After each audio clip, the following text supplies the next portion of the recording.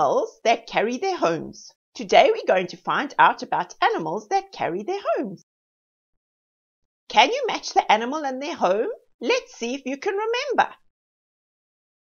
Whose home is this nest? Is it the bee, the squirrel, the ant, or the weaver? The weaver. Well done. And this nest? It's also underground. Do you remember who lives in it? An ant. Yes, well done. What about this home? Who lives in here? This one's hanging in a tree. A bee. Yes, this is a beehive. And what about this one? These little animals sometimes live in holes in trees, and some kinds make these nests. What animal is this? Yes, it's a squirrel. Well done. Some animals carry their homes. These homes are called shells. Look at all these different animals that have homes as shells. Shells as homes.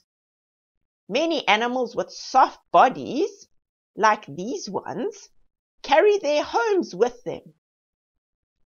The hard outside of the shell protects the animal's inside.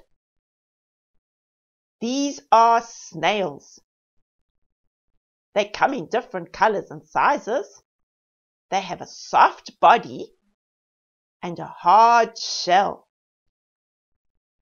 These are crabs. This is a sea crab and this is a land crab. Crabs have hard shells on the top and the bottom, and which protects their soft body inside. Do you know what this is? Yes, you're right. It's a tortoise. Tortoises also have a shell. They also carry their house. They have their hard outer shell where their soft body can tuck inside. They also have a hard shell underneath. This is a terrapin, similar to a tortoise. Can you think of another animal that's similar to a tortoise? Yes, turtles. Well done. This little creature is really cute, don't you think? And also has a shell. It's called an armadillo. Armadillos are the only mammals with shells. There are different kinds of armadillos. Aren't they cute? Have you heard of hermit crabs? Look at this one hiding inside a shell. You can just see him peeping out.